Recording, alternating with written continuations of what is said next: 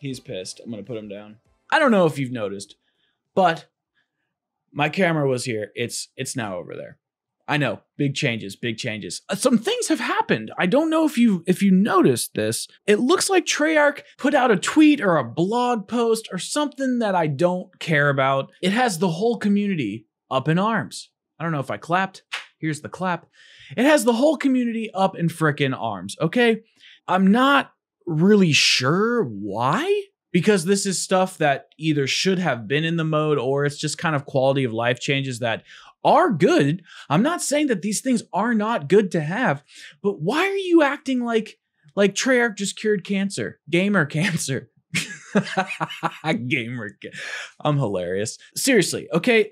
Okay, and I want to say another thing before I dig into this video, because this is not meant to be a dig at these people. I know they're utilizing YouTube as a career. They got to get videos out. They got to get clicks. They got to get people to come in. But Mr. Raffle Waffles was out of town or whatever in the mountains for like 600 years.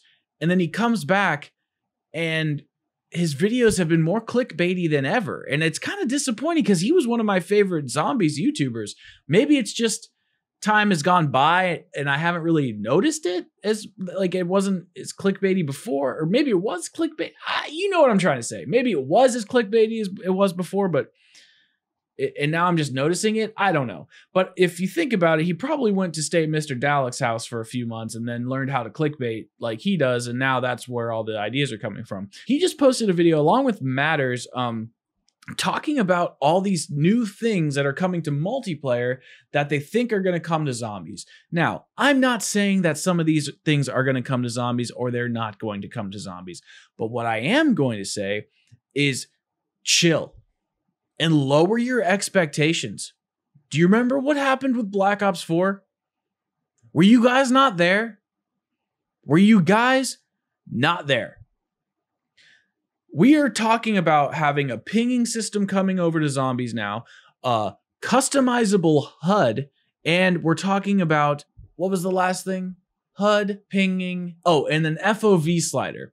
I think the FOV slider coming to consoles is pretty cool. I'm down with that. Why would you need a pinging system in zombies? I can maybe see it for like, you know, where are you? Where are you? Or where is something, or here is the KN57 wall buy, or whatever, stuff like that. Mr. Raffle Waffles is talking about dropping your weapon on the ground and then pinging it for another player. What do you think, we're sharing weapons? This isn't a battle royale.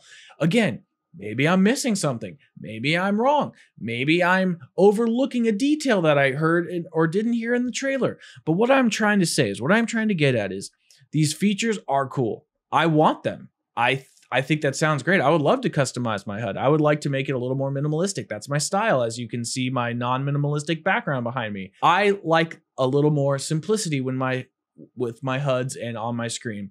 Black Ops 4, it wasn't bad at launch, but then they made it bad with all the extra perkaholics and all the extra perks that you could put on screen. Then it got clunky. It was a mixed bag. I didn't totally hate it. I didn't love it.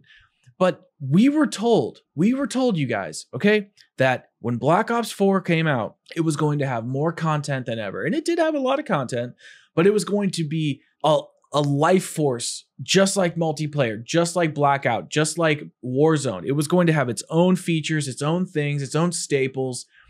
We were going to get a ton of features from all these different game modes, and all these different cool ideas were going to be coming into zombies. It was going to revolutionize the mode, and players were going to be ecstatic, and it was going to blow the Black Ops 3 season away. And everybody was pissed with all of the new changes. Now Treyarch's talking about all these new changes, and everyone's like, woohoo, yeah, we're going to get all these new changes. Oh my goodness, I'm so excited. What are you talking about? What are you talking about? Like, seeing these videos pissed me off, because you're lying. You're lying. Yes, it's exciting. Having a pinging system, having a FOV, having a HUD customization. I get it. When we had all these changes in different aspects, you were unhappy. And I understand that that's how things go. We change in one way. We don't like it. We change another way. We do like it. That's fine. That's fine.